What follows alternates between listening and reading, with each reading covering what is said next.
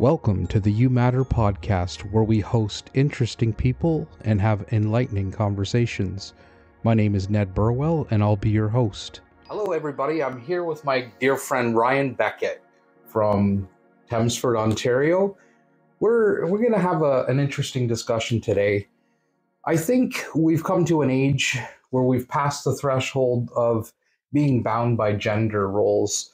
I think we've got to that place in life, and we've come to an era where I think it's important to continue talking about what are gender roles and why is it important to transcend beyond and out of them. So I wanted to talk to Ryan because he's a guy that I think has had a past of being a stereotypical male. Oh, totally. That's a good start on it for sure. That type of past for sure. Absolutely. And then in your recent years, you've really found a truer sense of self through some realizations you've had, some life experiences. So I'm here to talk to Ryan about that. So maybe we could start out with what is your definition of to be a man, and how has that changed from maybe 25, 30 years ago? All right, Ned. Well, I guess that's a pretty big question to start off with, right off the hop there.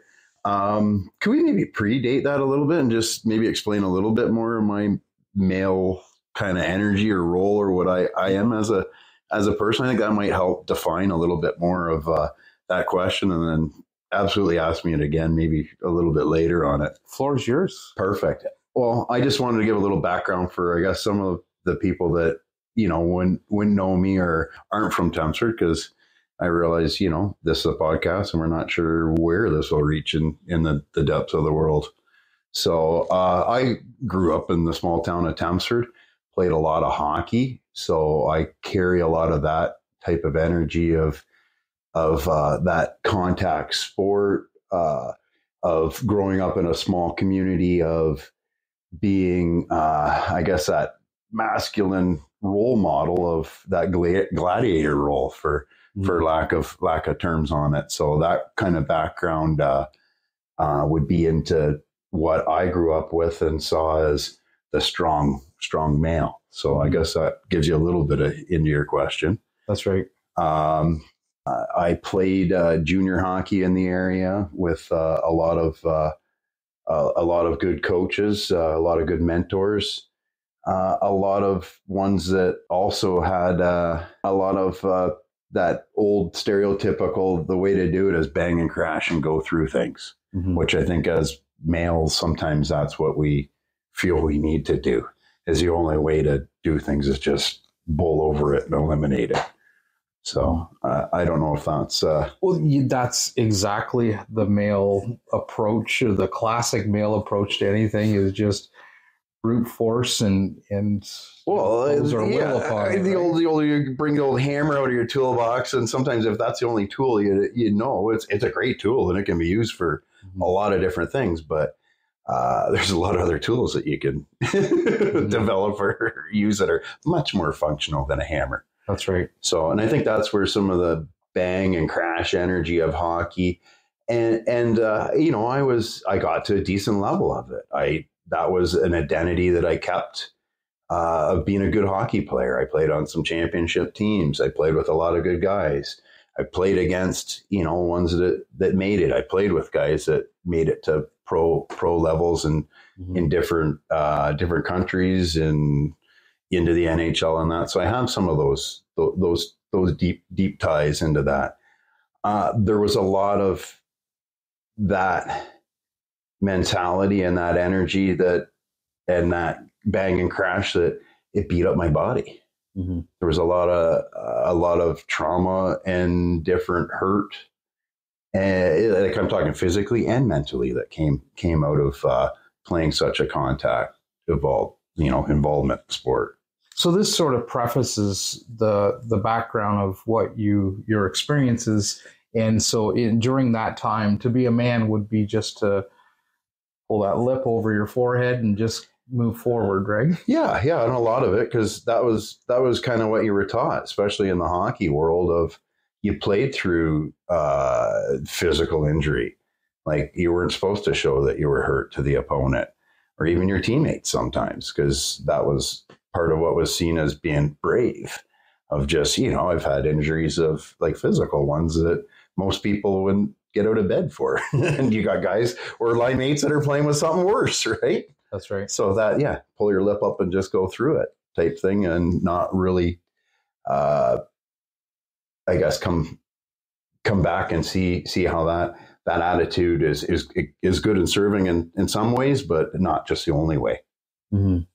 So let's circle back to the beginning then. Yep. What is your idea of what it takes to be a man today? A man today, so changing that from that kind of stereotypical vibe. I like the term more of what I see as being a gentleman today. So in that term is that I can still carry that masculine energy through, that energy that serves me, or that defense tactics or different things I learned from hockey of where I'm strong physically, but a much gentler, more compassionate, the gentleman part of it, of where you don't have to bring that hammer out in every situation. Mm-hmm. If that makes sense to you, I think. Absolutely. Yeah. So other components of leaning into that process of becoming a gentleman. Yeah. We break down gentleman. It's really about being a gentleman. Yeah. And so what has been your process of learning to lean into that aspect of yourself? Well, I think a lot of what I've done is I've had the pleasure of, I do have a great mentor of mine that was my grandfather, and he was definitely by terms a gentleman. And especially in his later years, he really encompassed being able to be that masculine role model, but also show that there is a side of femininity that can be immersed in with a male role model. Mm-hmm. He was also a very accredited war hero. So he had a very tumultuous time in his life, and he actually did change the course of history through some of his war efforts. Mm-hmm. In his later life, he tried to bring more of a message of not taking that conflict to the way that it had been in the past. There's other ways to resolve that. Mm-hmm. There's other ways to be, I guess, more of what he was by then, a gentleman. Mm-hmm. So he showed me a lot of different ways that a man can be a man and not through force. Mm-hmm. So I think that definitely it was a good way to show different values. Mm-hmm. And I think some of our youth are displaying some qualities that are expressive of us learning how to transcend, our gender and not be caught up in traditional roles or feel that we're confined within those roles. Because I myself, I wasn't in the sports, but I felt like I had to conform and be a man, and my ideals or ideas from that were driven from the ideas of society, my friends, the way my father acted back then. And mm-hmm. So I felt my place was to mirror what I saw in the world. But as I learned how to become a gentleman and a gentleman, I started to, in lieu of mirroring what the world said that I needed or had to be, mm-hmm. I started to become more of who and what I truly am. Yeah. I started to learn how to listen to that part of me that transcended my mind. And I started to listen to the part of me that spoke beneath my emotions. Right. And furthermore, I started to look at my emotions as if they were information, but not who and what I am. And because as a typical classical male, we're told not to have emotions. And the only emotion that's generally acceptable is anger, to have those Absolutely. aggressive emotions. That's very much what we were brought up with in our age bracket, and I definitely think for part of what was available to me, I did do a specific journey with a friend down to Mexico who has the availability of some different plant medicines that what I found with it and what's going on in that community, and what relates to a lot of people that have suffered some of the traumas that I would have went through in hockey, or soldiers, or different ones with the repetitive hitting and noises and different things with that. Some of these new, they're not new plants, but ways that they're bringing this the healing to people as you experience plants, which it happens to be psychedelic, so that's not necessarily for everyone. And different points in their life, some people may feel attracted to that. It was something that I felt was an opportunity for me to try and go down and deal with some of those physical traumas. And they're finding that a lot of people like myself, or soldiers, or different people, when they experience the plant medicine, are able to have a better thought process. For me, it was like almost, I guess myself, it felt like there was a cloud, a fogginess that was relieved from doing that part of my trip down to Mexico, and that helped bring back a different consciousness that allowed me to work through things differently, from a different point of view. And I think a lot of that helped change my perspective of looking at things.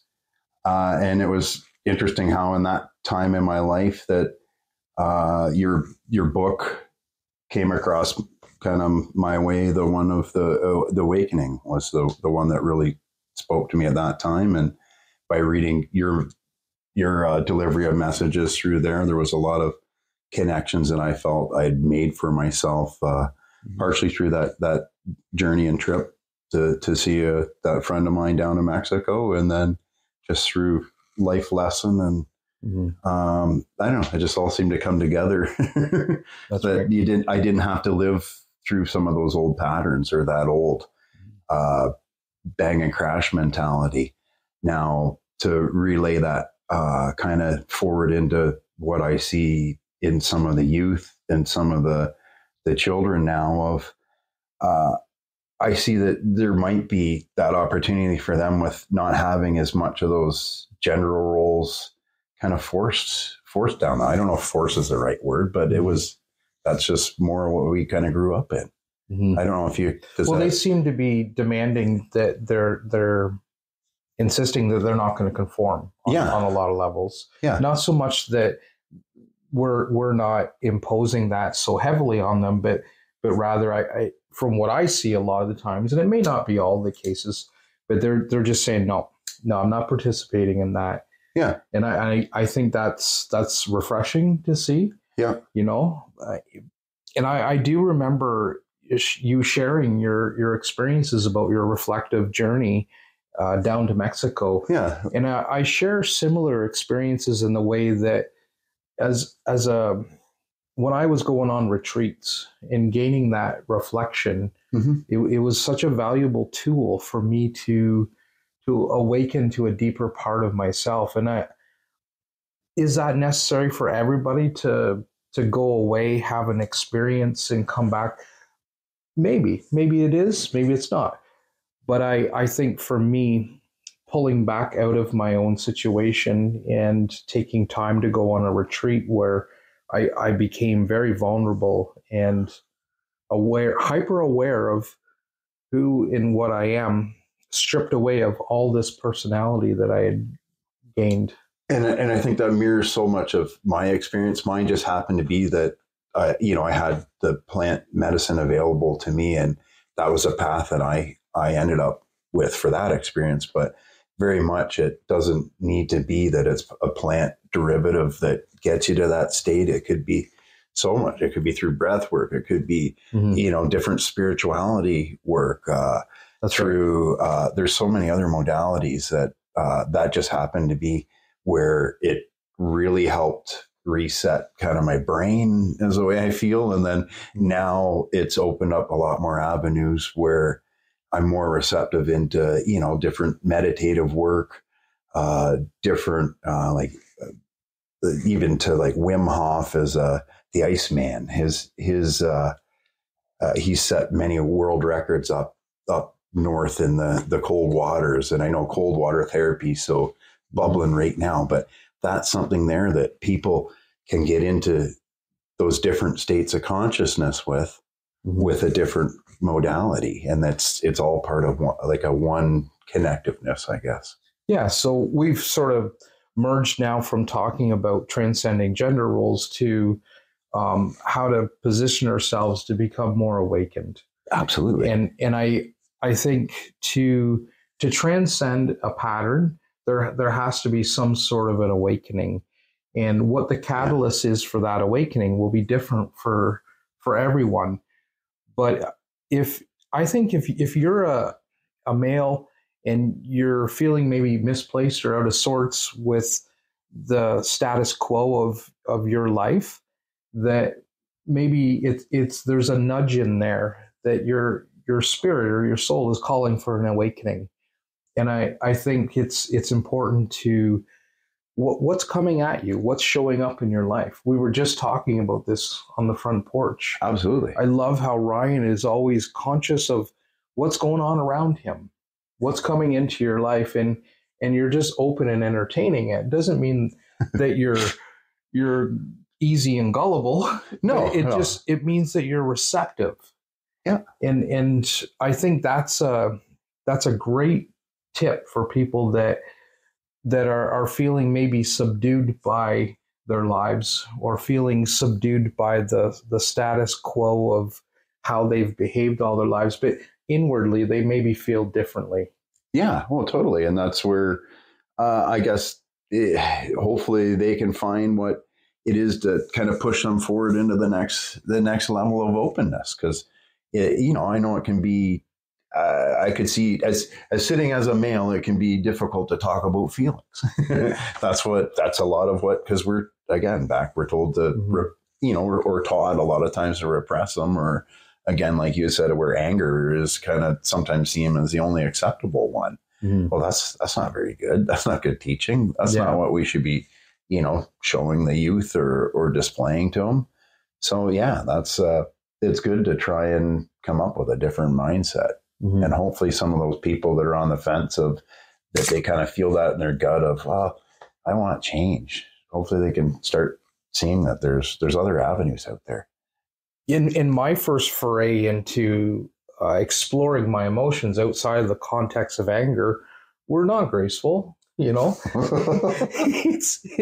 pretty awkward, and I sort of felt out of sorts to drop just that one emotion.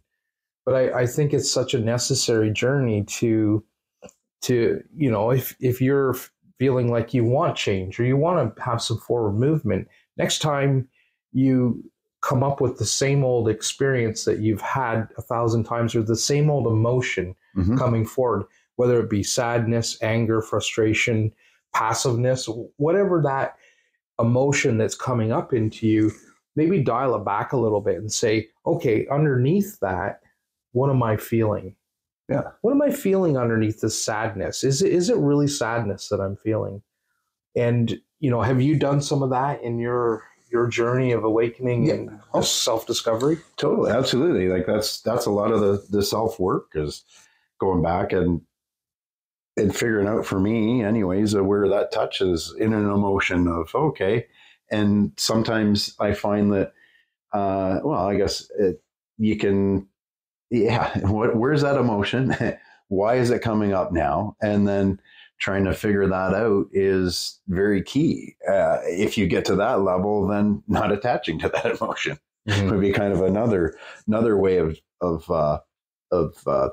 dealing with some things. Like I've watched you in the last few years here go manage and work through a divorce. Yep. And we classically think, that through a divorce, guys, we just hold this tough guy, stiff upper lip kind of persona. But I've watched you manage your emotions quite well. I haven't lived with you, so I haven't wrote out the whole experience with you. And I'm sure you've gone through all the gamut of emotions, but the balance that you've had through this journey of separation, which throws so many balls in the air. Yeah. Whether you're initiating a separation or your partner's initiating it, it's going to be difficult. I initiated my separation with my ex-wife, but it was still an emotional journey that I had to go on. Yeah. And there was a lot of work on the other side of that decision to leave. And I think the best way I can describe what really helped me or really worked was, I'll go back to my journey down to Mexico. A lot of what I dealt with mentally was either, I guess a battle or a really deep look into ego, and being able to confront whatever that was for me or whatever stigma was behind it, and being able to really release the ties to that. Mm-hmm. So for me, that, I guess, a good way of, if I went down there as the old, hard-nosed hockey player, I was able to release that attachment I had to being that hard-nosed hockey player. That guy, okay, he served a purpose. Yeah. He's up and gone. So being able to release that part of my ego really served me to be able to release other attachments of who my ego would be. Mm-hmm. So that goes into, okay, well, at one point, yes, I was, a husband with a wife. Well, during separation and divorce, well, that title disappears. Mm-hmm. So that part of ego, wherever that lies with you, you're confronted with it. So I think with that work I put in Mexico, and to backtrack it a lot too, Ned, there was a lot of work that I did before going to Mexico with myself and previous partner that really was very fruitful in the end. And that was, again, just looking back at self, of getting into who I was and being able to figure out what parts of those serve me or don't anymore. So maybe you could sum this conversation up with your concluding thoughts, and maybe point it towards giving somebody advice or another male advice to how do we reach into that deeper aspect of ourselves, of who we really are. How do we become a gentleman? Oh, I guess for myself, it was being able to look deep within myself. And a lot of it was come to peace or give myself forgiveness for some of the way I carried myself in the past. Mm-hmm. And part of that forgiveness was, I used a hammer for a lot of things. But that's okay. That's not me today. Mm-hmm. So that if I'm offering up advice to other guys, would be is, if you feel like you're in that type of spot for yourself, or that there's nowhere else to go other than kind of, that fight and punch, and that hopefully you can have someone in your corner to talk to that allows you to see that that's not just the only way. Mm-hmm. There's lots of books, there's lots of things out there. For me too, it was a time in my life that I was able to get rid of, some components like alcohol and that really didn't help my thing. So some of that is, some people might find eliminating certain things in their life, that's a good start, because you can have a different perspective to carry forward. Yeah. So I don't know if that's really giving answers at where people totally run out and go to, but absolutely. I guess it's so individualistic that there is, and there's people there that are there to listen. That's why you're doing these podcasts. That's why you're putting out some of these platforms, that there's lots of avenues that you go onto a Ned Burwell site or or that it connects into a lot of other people or places that might be more fitting for people in certain search situations to find, I guess, that outlet that they need to help them overcome what doesn't feel good anymore. And they know it's not supposed to be there. So my concluding thoughts is that I'm going to answer the question I asked Ryan. Yeah. At the beginning, I asked him, what is your definition of being a man? I feel like the most modern definition of being a man is having strength and courage to do all the things that men do, but also having the ability to reach into compassion and gentleness when needed. I think being a man is become, in this day of age, is learning how to balance our mind and emotions, balancing our emotions so that they become tools that help us connect more deeply with other people and to connect deeply with all the situations that arise in our life. I think being a man is more about learning how not to be a stereotypical man, and to be a real man is to stand up in your soul, because the truth of it is, within my soul, there's no such thing as gender. And to transcend this idea that we are this physical manifestation walking the earth. Yes, we're in this body, but we're not of it. So to be a man today, I think ultimately we need to transcend this physical idea that we are this body. Hope that's some food for thought. Hope everyone's having a wonderful day. I appreciate the time that you've taken to listen. Share this with your friends. Share this message with anyone you feel needs to hear this. Take care. Bye. And thanks, Ryan, for being my guest here today. No problem, buddy. Anytime. Yeah. Always enjoy our chats. Absolutely. Thank you for taking time to listen. Stay tuned for our next episode of the You Matter podcast. Have a wonderful day.